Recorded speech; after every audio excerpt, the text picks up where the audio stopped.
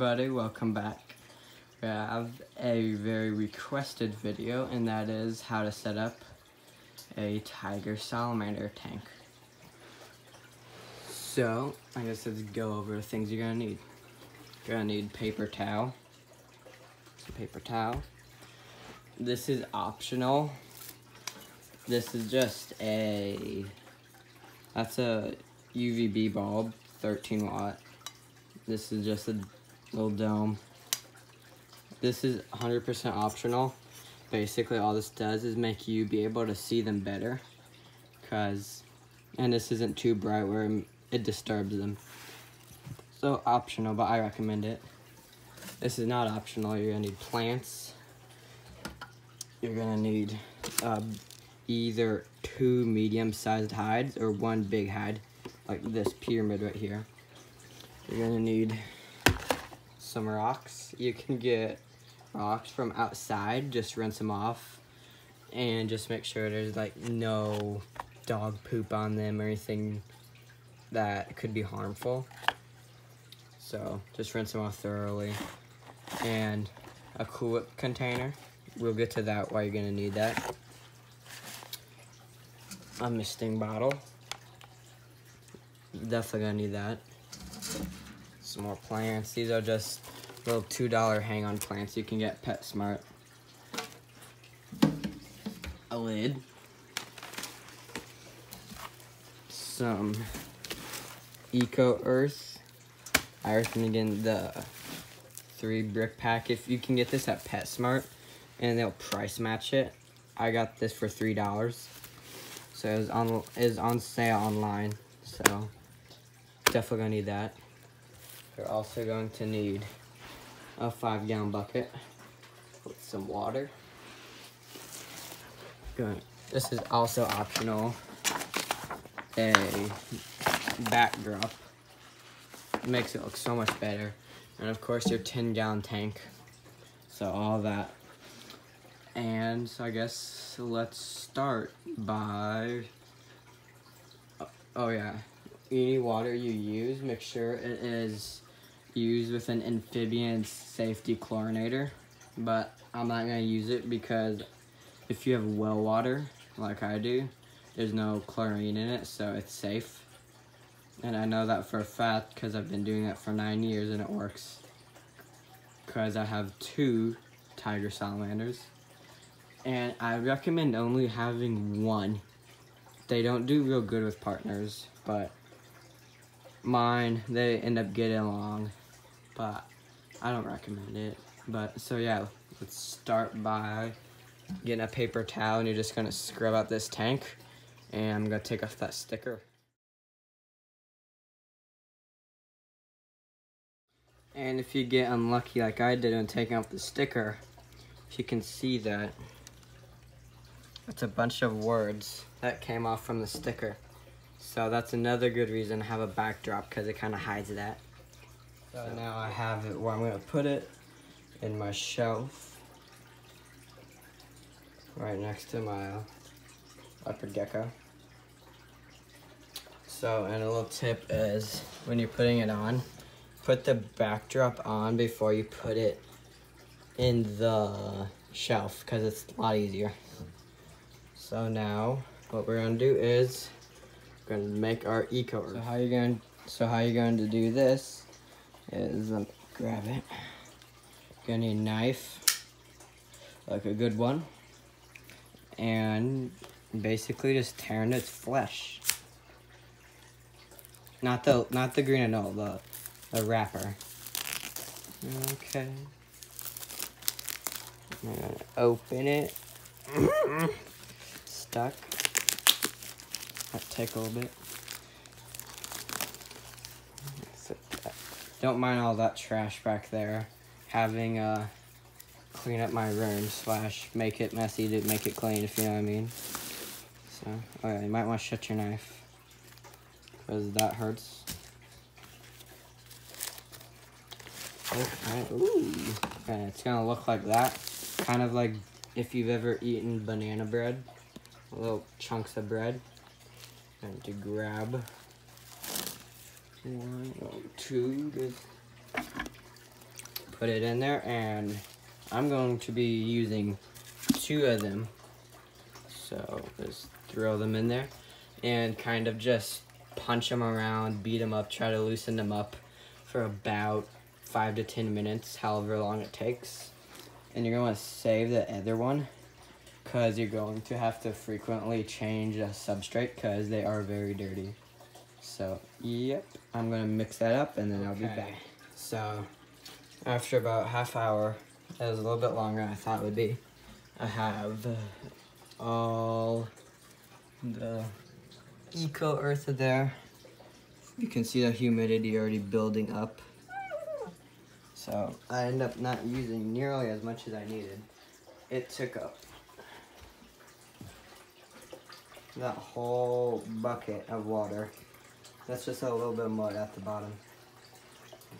He wants to say hi. Hi. So, oh, and she wants to say hi. Hi. Friendly little monkeys. But anyhow, so, yeah, you're going about, I don't know, about maybe not real deep, because it's not going to really hold their burrows, and they'll destroy their burrows on their own. So I'd say about 3 to 4 inches sufficient. You want pretty damp, not dripping wet, just damp, moist.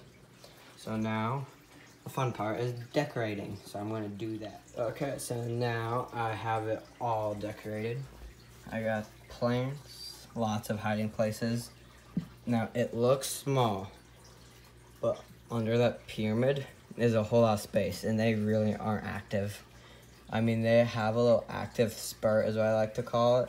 Like, they'll be like on a sugar hype for about maybe a day, and then they'll just sit in one spot and wait for food. So, this is what it's gonna wanna look like.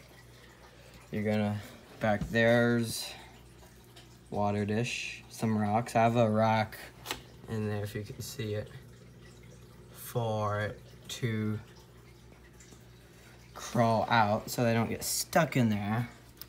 And so now what I'm gonna do is fill that up, spray it, and put them in there.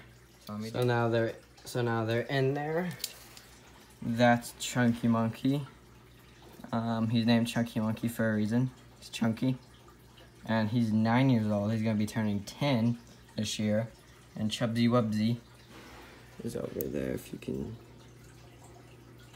well, you can't really see him. He's in there. He's right there. So yeah, it's really that simple. I'll be having a whole care video coming out very soon, because that's just how you set up the tank. So I mean, pretty simple. You can do this whole setup for about, I'd say, man, there's a without the salamanders, I'd say about 50 bucks. You could do this whole setup, maybe 60. If you like price match and get everything cheap. And I mean, this is the cheap setup. Like, I mean, I could have bought a real water bowl. That's a cool dish back there. It's got eco earth in it. Salamanders, places you can buy them is Underground Reptiles. So these are these are northern tiger salamanders. These are both rescued. Backdrop about came off. Right back there. These are rescues. So these are from the wild. He was way out basically in the middle of a desert. Don't really know what he was doing. He was under a piece of metal in a desert. I'm not kidding. And Chubsy Wubsy, which I got him 9 years ago. So when I was 4. So, and Chubsy Wubsy back there, I got him, was it 3 years ago? 3 or 2 years ago. There's a tractor tilling up a field, and the tractor tilled him up. He went flying out of the tractor. I thought that thing's dead for sure. He was alive. He lost a few fingers, but they do regenerate limbs, so that's a plus. So And don't put too much work into it, because they will mess it up. They're a lot like turtles. They're slow, messy. So, I mean, they'll make it how they want it to be. So, like I said, don't put too much work in this. So, kind of let them explore around, mess everything up, situate the plants, the rocks.